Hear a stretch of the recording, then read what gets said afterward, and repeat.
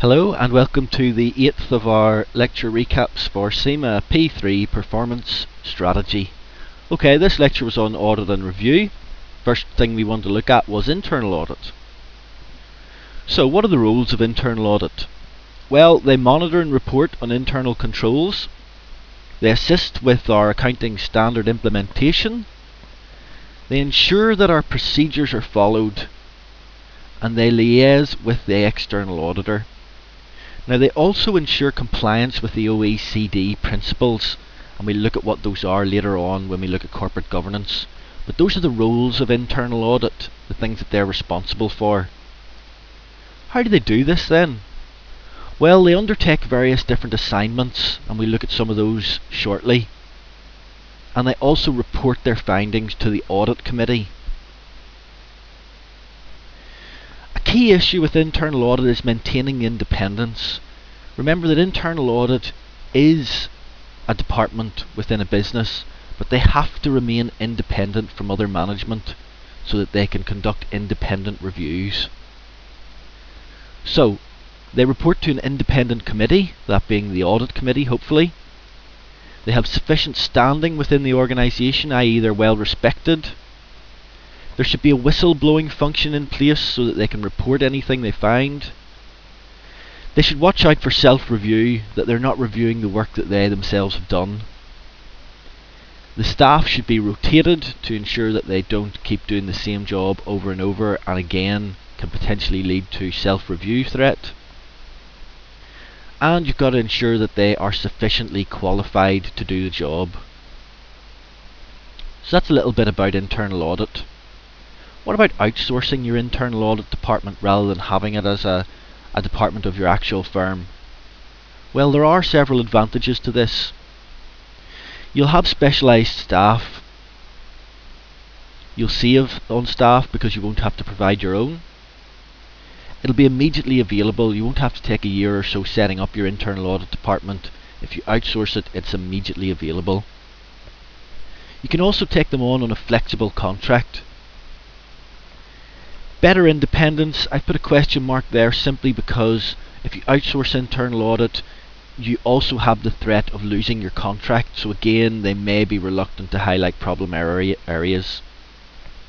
But they will have up-to-date methods and technology because they specialise in the area. Potential disadvantages of outsourcing internal audit then. Well, if you're combining your internal audit and your external audit with the same firm, is this a conflict of interest? Firms do talk about having Chinese walls and different departments doing different audits, but at the end of the day it's the same firm and can lead to a conflict of interest. Again, as I just said, are they independent or are they more interested in their contract being renewed? Cost, again, even though you're outsourcing, it may even cost more to do this than to have your own internal audit function. The outsourced firm won't have the same understanding of the culture of the firm or the attitudes. The business may be reluctant to lose control of the internal audit function, and it may blur the distinction between your internal audit and your external audit. So those are your disadvantages with outsourcing internal audit. How do these risks be minimised by the firm? Well, you've got to put performance measures in place to ensure that the internal audit is doing what you want it to do. You'll have quality reviews to ensure that the quality of internal audit is there. And you'll make sure that there's a clear scope, a clear reporting responsibility, and a clear line of authority with the internal audit. And you'll also make sure that you have separate internal audit and external audit functions. So that's in outsourcing internal audit. Let's look then in a little bit of detail at our internal audit assignments. Well, the first one that you'll probably be familiar with from previous studies is value for money audit. This looks at the 3 E's. Economy, what is something costing us? Efficiency, how well is it being performed?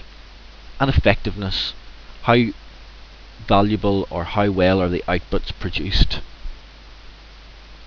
Problems with this are measurement. How do you measure these three things? How do you define the objectives?